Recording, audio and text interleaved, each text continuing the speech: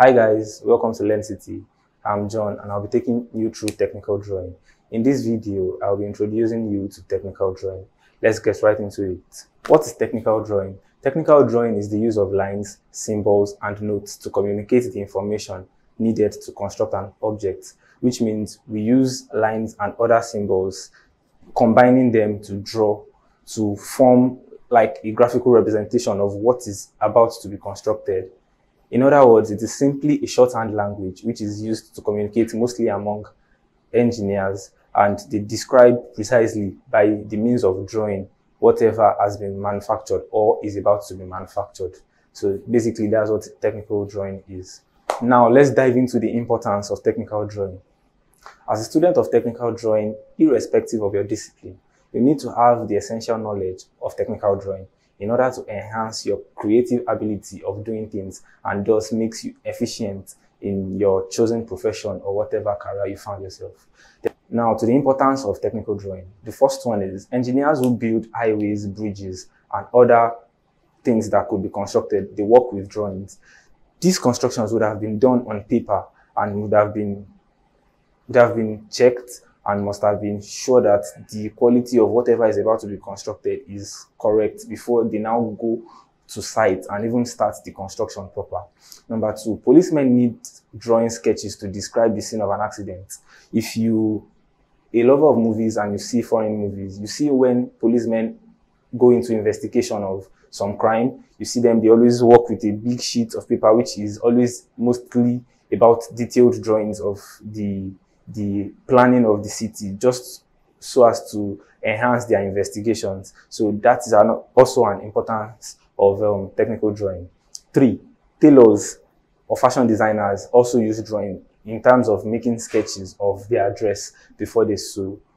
Then the next one, carpenters use drawings for their work. Yes, before constructing any furniture, the carpenters go ahead to make a nice representation on the paper to see whatever they are about to construct and make some adjustments just to have an idea before they now go into the real construction itself. A geographer that draws maps also will need the knowledge of technical drawing so as to be able to efficiently represent every feature in their maps. Now, as a student of technical drawing, there are many courses that you can study so as to put this your skill to use. And prominent among these courses of study are engineering, be it mechanical engineering, structural engineering, civil engineering, systems engineering. That's for the engineering aspect. Then we have quantity surveying, then we have architecture too. Drawings are mostly used by architects and engineers. So if you're a lover of technical drawing and you really want to put this your skill into use, you can try engineering, maybe civil engineering or mechanical engineer for more use of your drawing skill, and you can also use your skill as an architect. Now, let's go into the types of drawing. Firstly, we have planning drawing. This is a drawing that is made to show existing topography, roads, population, etc.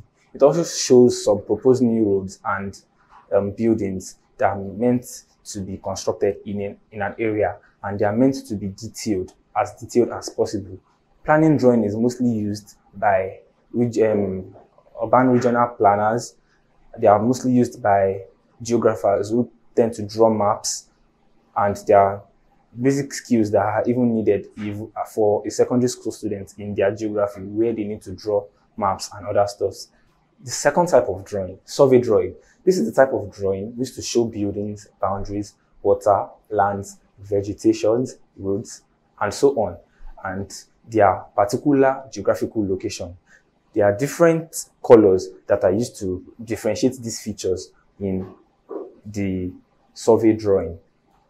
So the next one, we have architectural drawing.